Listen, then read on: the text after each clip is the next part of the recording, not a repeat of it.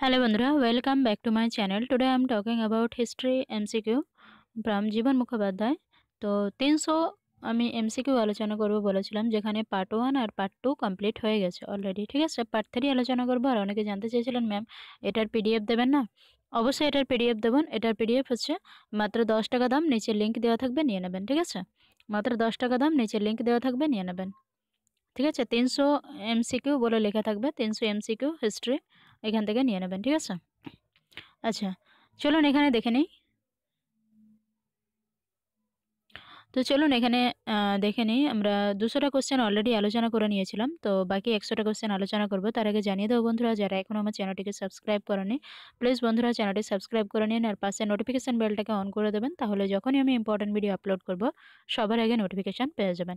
তো চলুন আজকে আমরা দেখে নিই যে বাকি 100টা হিস্ট্রির যে এমসিকিউ ছিল সেগুলো। ঠিক আছে,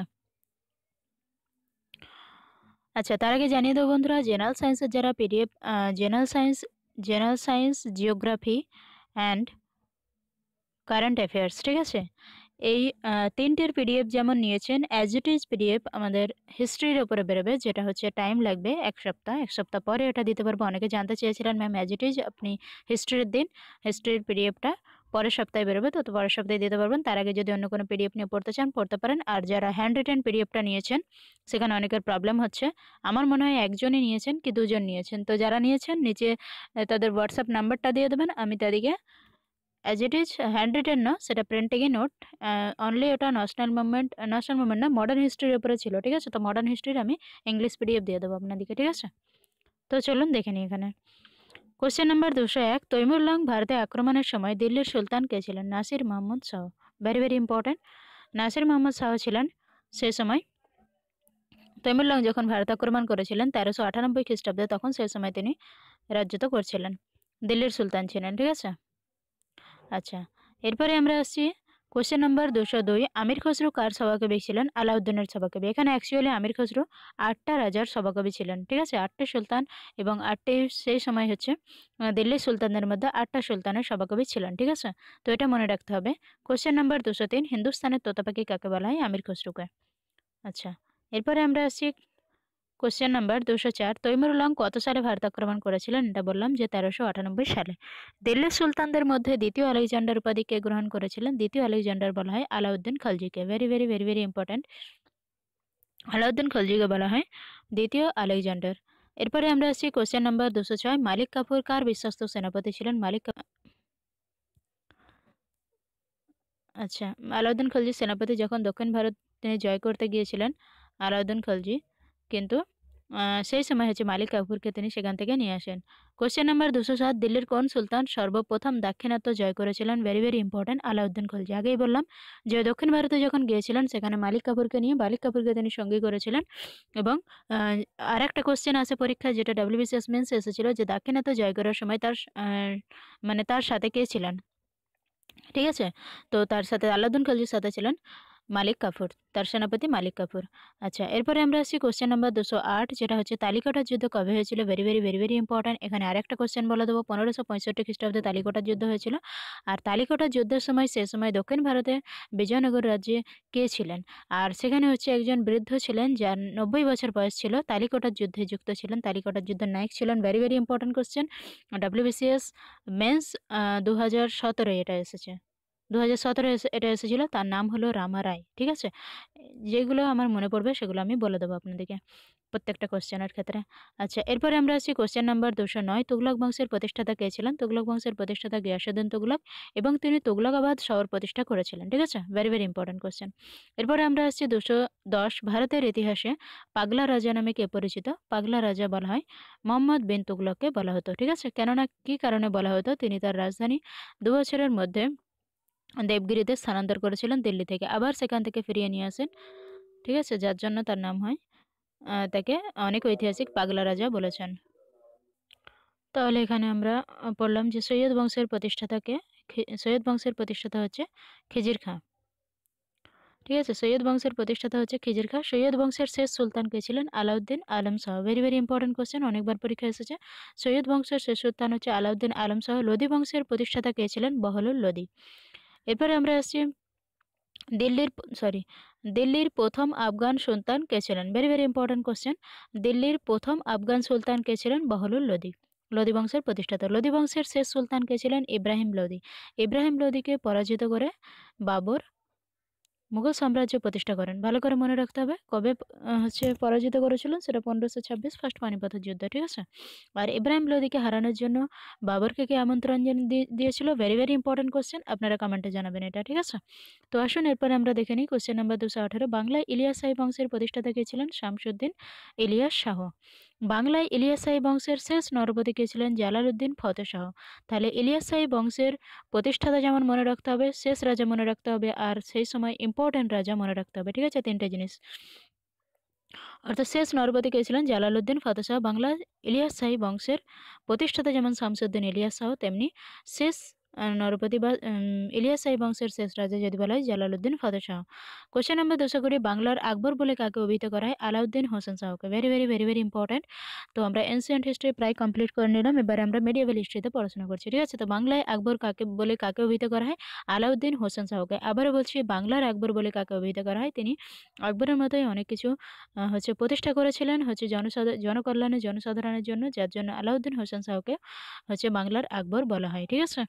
এবং সেই সময় আকবরের মতোই বিভিন্ন ধরনের সভাসদ তার সভা অলঙ্কৃত করেছিলেন। বিভিন্ন লেখা, বিভিন্ন বই, কবিতা সেই সময় বিভিন্ন লেখকেরা লিখেছিলেন, ঠিক আছে। আর বাহমনি রাজ্যের প্রতিষ্ঠাতা কে ছিলেন? বাহমনি রাজ্যের প্রতিষ্ঠাতা জাফর খাঁ। জাফর খাঁ, পরে তার নাম হয় আলাউদ্দিন হোসেন বাহমন শাহ। বাহমনি রাজ্যের প্রতিষ্ঠাতা বাহমনি শাহ বা জাফর খাঁ।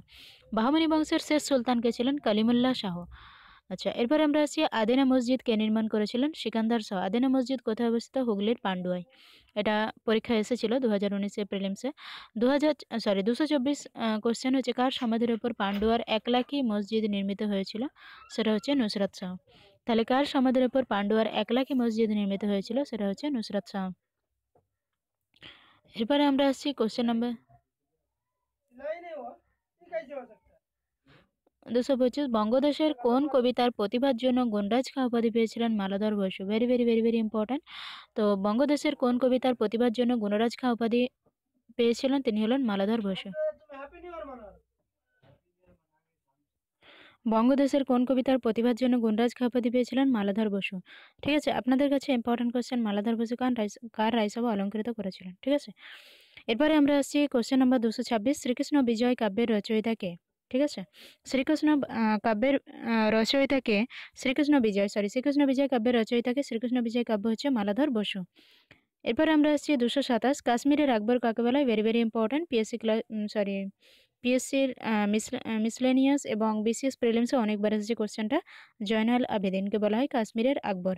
এরপরে আমরা আসছি 228। কোন যুগের কৃত্তিবাস ওঝা বাংলায় রামায়ণ অনুবাদ করেন? সেটা ইলিয়াস শাহী যুগে। ইলিয়াস শাহী যুগে কৃত্তিবাস ওঝা বাংলায় রামায়ণ অনুবাদ করেছিলেন। বাংলা রাজসভা থেকে একটা কি দুটো কোশ্চেন আসে প্রতি বছর, তখন এটা ভালো করে পড়তে হবে। পদ্মপুরাণ কে রচনা করেন? পদ্মপুরাণ রচনা করেন বিজয়গুপ্ত। 230। বিজয়নগর রাজ্যের সর্বশ্রেষ্ঠ রাজা কে ছিলেন? সেটা কৃষ্ণদেব রায়। আচ্ছা, এখানে একটা ইম্পর্টেন্ট কোশ্চেন যে কৃষ্ণদেব রায় বিজয়নগর রাজ্যের কোন বংশের প্রতিষ্ঠাতা ছিলেন? প্রতিষ্ঠাতা নয়, কোন বংশের তিনি রাজা ছিলেন? তিনি হলেন তুলুপ বংশের রাজা। ভেরি ভেরি ইম্পর্টেন্ট কোশ্চেন, এটা মনে রাখবেন। এটা অনেকবার এসেছে পরীক্ষায়, ঠিক আছে। এটা সভ্যতা পাবেন না। তো কৃষ্ণদেব রায় ছিলেন তুলুপ বংশের, ঠিক আছে। তুলুপ বংশের রাজা ছিলেন, শ্রেষ্ঠ রাজা।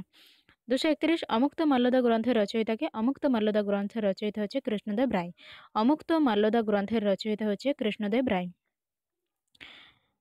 এরপরে আমরা আসছি হাজারা মন্দির ও বিঠল সাই মন্দির কে নির্মাণ করেছিলেন? হাজারা মন্দির এবং বিঠল সাই মন্দির নির্মাণ করেছিলেন কৃষ্ণদেব রায়। আবার বলছি, হাজারা মন্দির ও বিঠল সাই মন্দির কে নির্মাণ করেছিলেন? কৃষ্ণদেব রায়। হিন্দু উত্তরাধিকার আইনের গ্রন্থ যেটা দায়ভাগ বলা হয়, দায়ভাগের প্রণেতাকে? দায়ভাগের প্রণেতা হলেন জিমুত বাহন। Very very important question. দায়ভাগের প্রণেতা হলেন জিমুত বাহন। 234। কাকে অন্ধ্র কবিতার পিতামহ বলা হয়? তেলুগু কবি পেড্ডান। এখানে একটা জিনিস বলে দিই আপনাদের, অন্ধ্র কবিতার পিতামহ তো পেড্ডানকে বলা হতো, কিন্তু পেড্ডান ছিলেন তেলুগু কবি, আর ইনি ছিলেন কৃষ্ণদেব রায়ের সভাকবি, ঠিক আছে। ভালো করে মনে রাখবেন, পেড্ডান ছিলেন কৃষ্ণদেব রায়ের সভাকবি। আচ্ছা, এরপরে আমরা আসছি কৃষ্ণদেব রায়ের সময়ও কিন্তু অনেক সভাসদ ছিলেন, 8 জন সভাসদ ছিলেন। ঠিক আছে, এরপরে আমরা আসছি কোশ্চেন নাম্বার 235। ইবন বতুতার রচিত ভ্রমণ বৃত্তান্তটির নাম কি? সেটা হচ্ছে রেহেলা বা রাহেলা বা রেহালা। ঠিক আছে, যেভাবেই বলবেন। তো ইবন বতুতার ভ্রমণ বৃত্তান্ত কাব্যটির নাম হচ্ছে রেহালা। সমরখন্দে জুম্মা মসজিদ কে নির্মাণ করেছিলেন? Taimur long. Very very important. সমরখন্দে জুম্মা মসজিদ কে নির্মাণ করেছিলেন? তৈমুর লং। তাহলে সমরখন্দে জুম্মা মসজিদ কে নির্মাণ করেছিলেন? তৈমুর লং। আবারও বলছি, সমরখন্দে জুম্মা মসজিদ কে নির্মাণ করেছিলেন? তৈমুর লং। Question number 237। ভক্তি আন্দোলনের একজন প্রধান প্রচারকের নাম কি ছিলেন? গুরু রামানন্দ। তাহলে ভক্তি আন্দোলনের একজন প্রধান প্রচারক কে ছিলেন? গুরু রামানন্দ। এরপরে আমরা আসছি 238। নানক কোথায় জন্মগ্রহণ করেছিলেন? আমরা এটা সবাই জানি, লাহোরের তালবন্দি গ্রামে। ঠিক আছে, লাহোরের তালবন্দি গ্রামে নানক জন্মগ্রহণ করেছিলেন, অর্থাৎ গুরু নানক। এরপরে আমরা আসছি রামানন্দের প্রধান শিষ্য কে ছিলেন? কবির, অর্থাৎ হচ্ছে ডেসিপেল অফ রামানন্দ কে ছিলেন? কবির। ডেসিপেল যেটাকে শিষ্য বলা হয়। Question number 240। শিখদের ধর্মগ্রন্থের নাম কি? শিখদের ধর্মগ্রন্থ গ্রন্থ সাহেব। ঠিক আছে, গ্রন্থ সাহেব সংকলন কে করেছিলেন? পঞ্চম গুরু গুরু অর্জুন। ঠিক আছে, কোশ্চেন নাম্বার 241। গ্রন্থ সাহেবের প্রথম সংকলন কে করেছিলেন? গুরু অর্জুন। এর আগেই বলে দিলাম কোশ্চেনটা। তাহলে গ্রন্থ সাহেবের প্রথম সংকলন করেছিলেন গুরু অর্জুন, ইনি ছিলেন পঞ্চম গুরু। আচ্ছা, এরপরে আমরা আসছি 242। অমৃতসরের বিখ্যাত স্বর্ণ মন্দিরটি কে নির্মাণ করেন? গুরু রামদাস। আবারও বলছি, অমৃতসরের বিখ্যাত স্বর্ণ মন্দিরটি কে নির্মাণ করেন? গুরু রামদাস। Question number 243। কুতুব মিনারের নির্মাণ কার্য কার আমলে শেষ হয়? কুতুব মিনারের নির্মাণ কার্য, কুতুব মিনার স্টার্ট হয়েছিল কুতুবউদ্দিন আইবক স্টার্ট করেছিলেন, আর নির্মাণ কার্য সম্পন্ন করেছিলেন ইলতুৎমিশ, আর এটাকে রিপেয়ার করেছিলেন Firoz Shah Tughlaq. Very very important question এগুলো। ঠিক আছে, এরপরে আমরা আসছি 243 আলোচনা করলাম। 244। মিতাক্ষরা নামক হিন্দু আইন গ্রন্থটি রচিত হচ্ছে বিজ্ঞানেশ্বর। এরপর হচ্ছে ভারতের মুঘল সাম্রাজ্যের প্রতিষ্ঠাতা কে ছিলেন? বাবর। মধ্যযুগে ভারতবর্ষে কোন সম্রাট প্রথম কামান ব্যবহার করেছিলেন? হচ্ছে বাবর। ঠিক আছে, ভেরি ভেরি ইম্পর্টেন্ট কোশ্চেন। এই কোশ্চেনটা অনেক পরীক্ষায় এসে থাকে। তো মধ্যযুগে ভারতবর্ষে কোন সম্রাট প্রথম কামানের ব্যবহার হচ্ছে? বাবর, অর্থাৎ মুঘল যুগে হয়েছে। 247। কোন যুদ্ধের ফলে ভারতের সাময়িকভাবে মুঘল শাসনের ছেদ পড়ে? সেটা হচ্ছে বেলগ্রামের যুদ্ধ। বেলগ্রামের যুদ্ধ কবে হয়েছিল? এটা আমরা সবাই জানি যে হুমায়ুনের সময় হয়েছিল বেলগ্রামের যুদ্ধ। বেলগ্রাম বা কনৌজের যুদ্ধ বলা হয়ে থাকে। সেটা কত খ্রিস্টাব্দে? 1539। ঠিক আছে,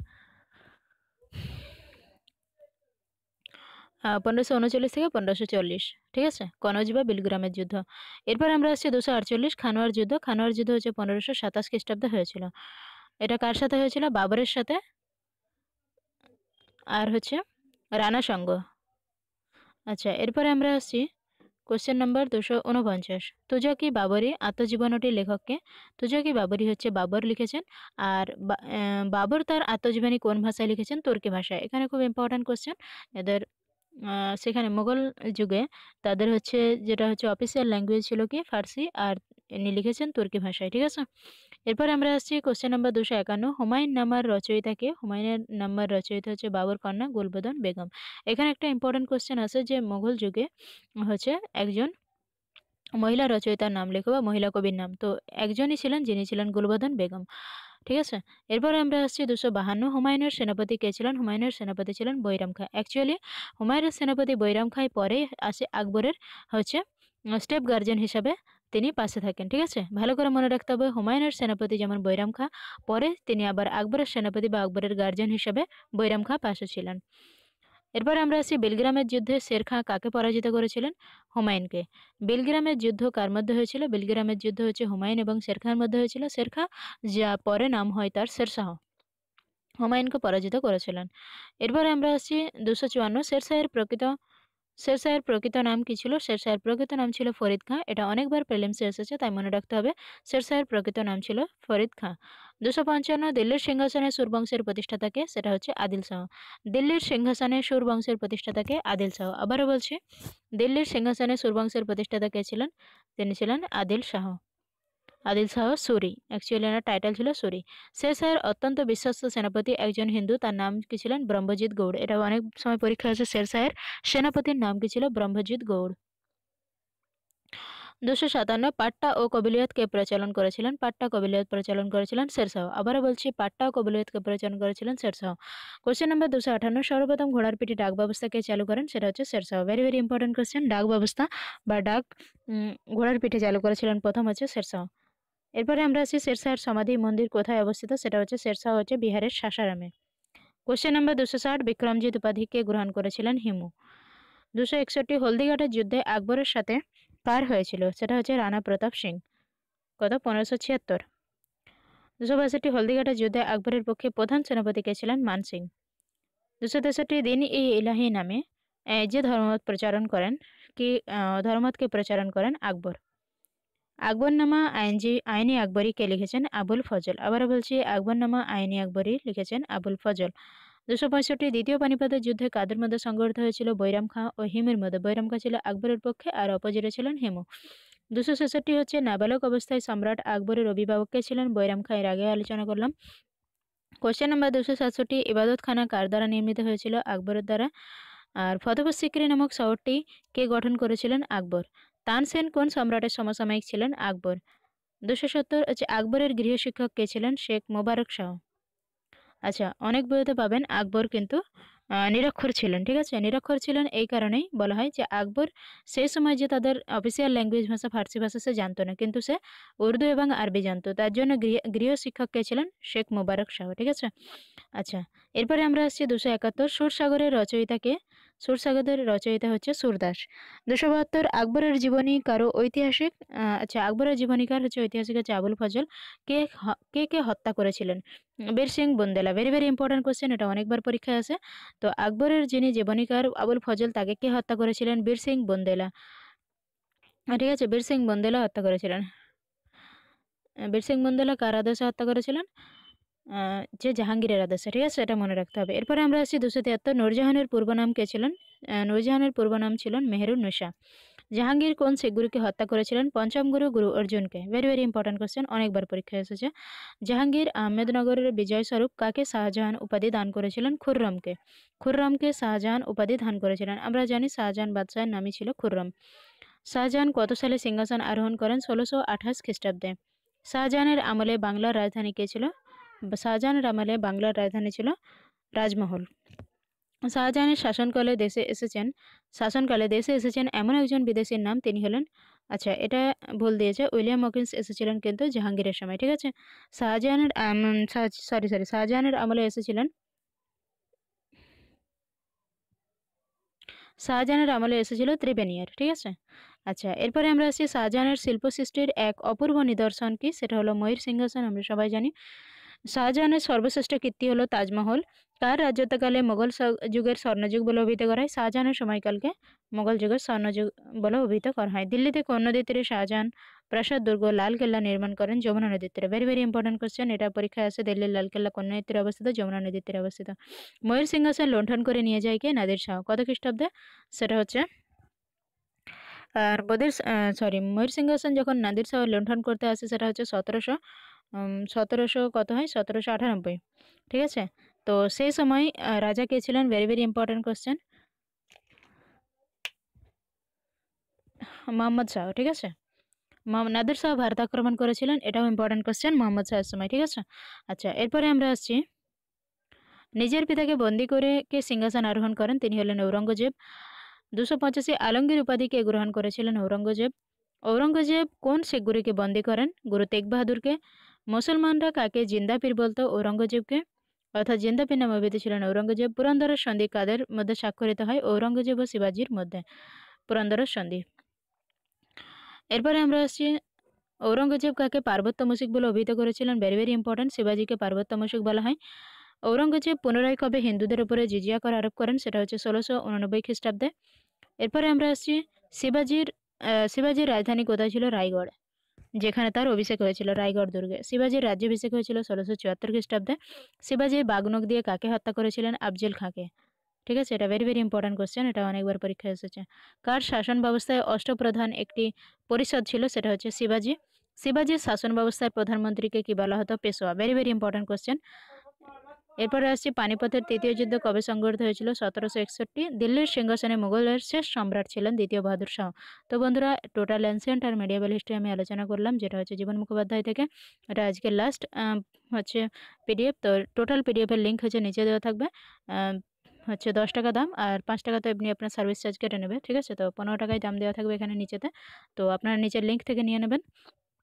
আর যারা আবারও বলছি যারা পিডিএফ হ্যান্ড রিটেন পিডিএফটা নিয়েছিলেন দুজন, আমার মনে হয় কি একজন নিয়েছিলেন, তারা এই পিডিএফের বা এই ভিডিওর লিঙ্কে নিজের হোয়াটসঅ্যাপ নাম্বারটা দিয়ে দেবেন, same as it is Hindi মানে ইংলিশে পেয়ে যাবেন, ঠিক আছে পিডিএফ। তো চলুন পরের ভিডিওতে দেখা হচ্ছে, ধন্যবাদ, আজকের মতো এখানে।